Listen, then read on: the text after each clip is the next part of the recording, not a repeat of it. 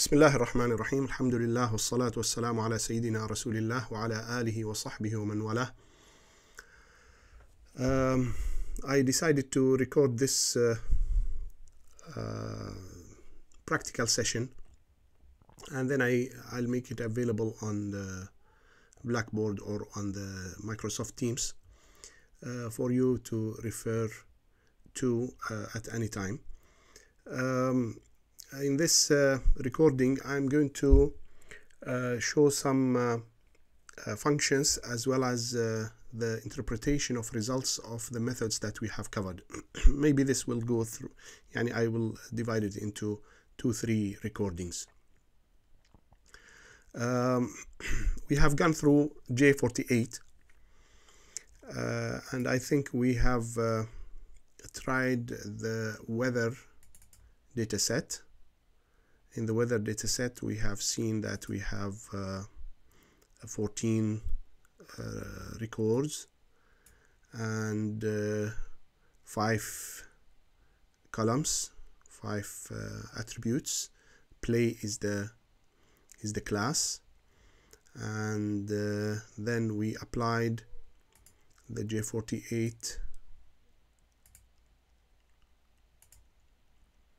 We have done all this. Okay, the only thing is that perhaps in the class we tried the training set, the full training set, and when we applied this we got 100% results. This one, correctly classified instances, 14 out of 14, so it's 100%. And as I mentioned in my comment or answer to one of the groups, that this is perfect because we are building the model using the whole data set and this is not cross-validation. So the more reliable results, of course this is for purpose of teaching and learning, that's why you see it in this way. It has been manipulated to show perfect results here, 100% solution. So applying the cross-validation, we will get lower results, definitely lower results. You see, it is 7 out of 14, so it's 50%. 50%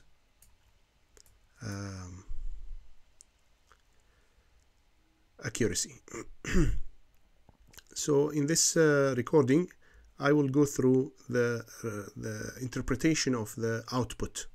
So I will go through all those things here, part by part. First of all,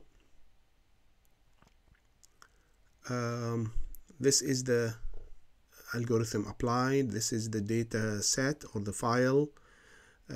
Number of instances 14, number of attributes 5, 1, 2, 3, 4, 5 columns, and the 10-fold cross-validation is used, and the J48 pruned tree is this one.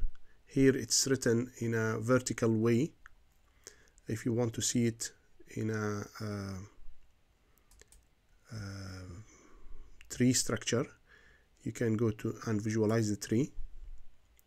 This is the tree. This is identical. Those two are identical. Outlook sunny. This is outlook sunny. Then we check humidity high. This is a humidity high. Humidity normal is this one, and so on.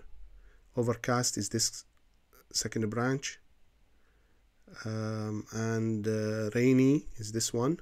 Then we check the windy, yes, true, false. All right, so what will be the outcome or the class for each one of those branch will be shown in the box, in the rectangle, not in the circle. Circle is a normal node for testing or for validation, for condition. If this equals to this, then this. So this is the if part, this is the then part. Those 5 nodes are called leaves. مثل أوراق الشجر، آخر طرف في الشجرة هو ورقة. okay. Number of leaves 5. Number of boxes 5. Size of the tree, all nodes, total number of nodes, whether it's a condition يعني variable or node. So total is 8. Time taken is nearly 0. يعني there is no 0, but this is because it's very small, it's very close to 0.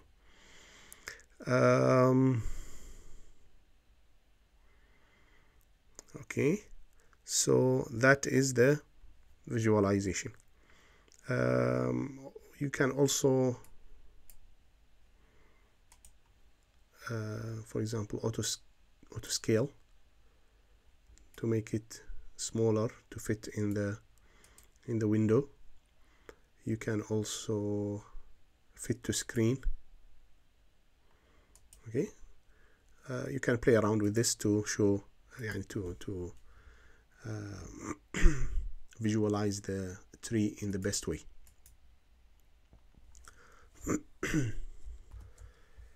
Okay, now we come to the measures. The most important one is the accuracy. This shows the confusion matrix. This part shows the confusion matrix of this classifier, and the confusion matrix here can be read as follows. You have A and B. A represents the play equals to yes. B represents play equals to no. This one, play either yes or no. Okay, so if you want to see it in the traditional way that we used to build, it can be represented as follows: yes, no, yes, no. This one is true positive, and it is 5 in our case. This is false negative, and it is 4 in this example.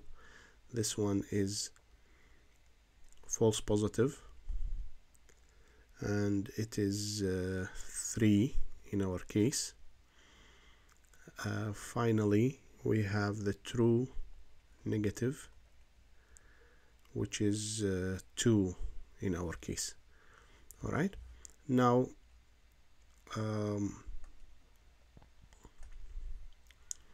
the accuracy is calculated as follows: true positive plus true negative divided by total, which is 5 2, and those two 5 2, 5 plus 2 divided by 14, which is 7 out of 14, 50%. So that is the accuracy. And of course the incorrectly classified will be the other 50. Incorrectly classified instances will be the other 50. This one plus this one, which is also 7.